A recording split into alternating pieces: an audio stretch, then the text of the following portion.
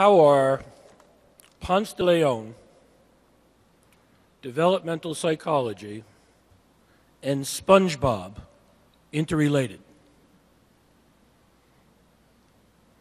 No, young man, put your hand down. You can't possibly know this answer.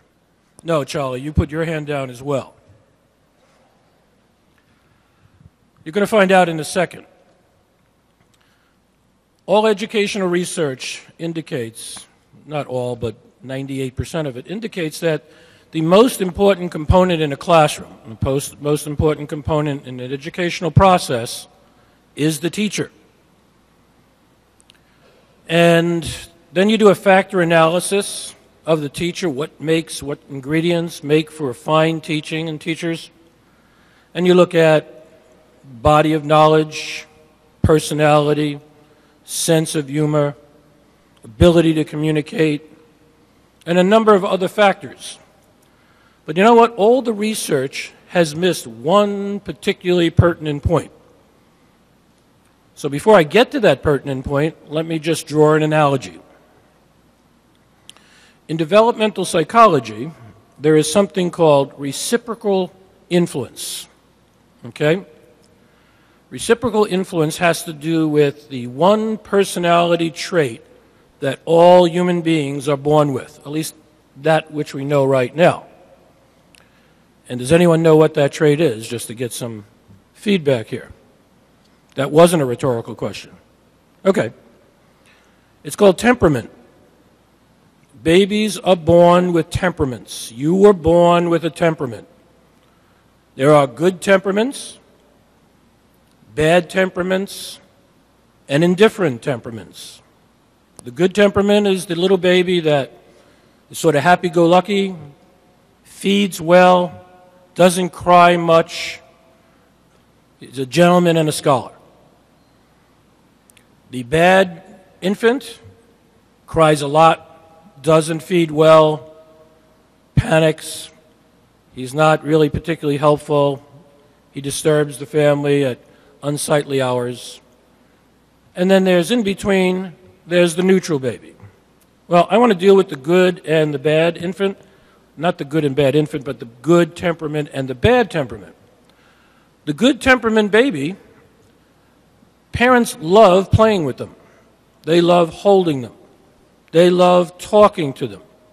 They love interacting with them all the time because they get this very important positive feedback.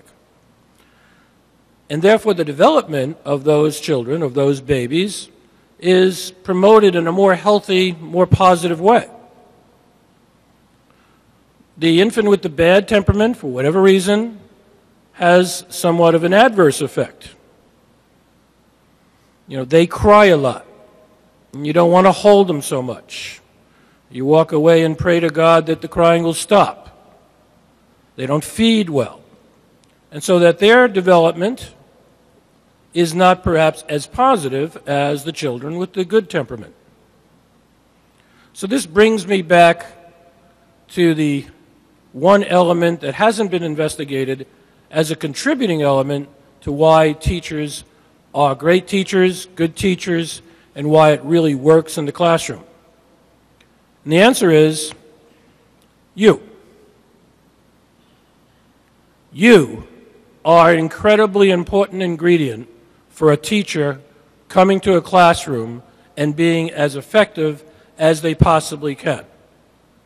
We look forward to those classes that have these incredibly attractive collective personalities, where there's a lot of enthusiasm, where there's a lot of inquiry, where there's a lot of questioning. You make our job a joy to teach. And that makes us better teachers. So when you get to graduate school and you're doing educational research, I want you to do research on the influence of students on teachers. You know, we get the question all the time, how can you teach the same subject year after year after year? Don't you get bored? The answer is really quite simple. No. Because all the kids change. You all change. Every single year. You allow us to sneak under the intergenerational tent and look at the younger generation and allow our little kid inside of us to come out, or at least to take a peek, to create a greater rapport with you. And this brings me back to my reflection on SpongeBob. So we're having a deep philosophical discussion, actually psychological discussion, in Honest Psychology the other day.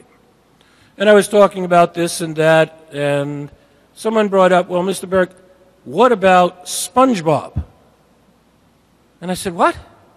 SpongeBob. And everyone in the class knew who SpongeBob was. Apparently, he's this entity that lives underwater, runs a diner, is a fast food cook of some sort, and personally, I don't like my food to be so mushy with the water. I can't even picture what SpongeBob looks like.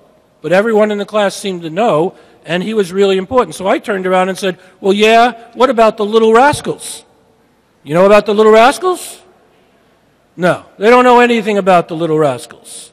Only the people sitting behind you might know something about the Little Rascals. The perfect childhood environment. Well, this brings me to my final point. You are crucial to our success, particularly with your youthful enthusiasm, your preparation, your inquiry, your questions.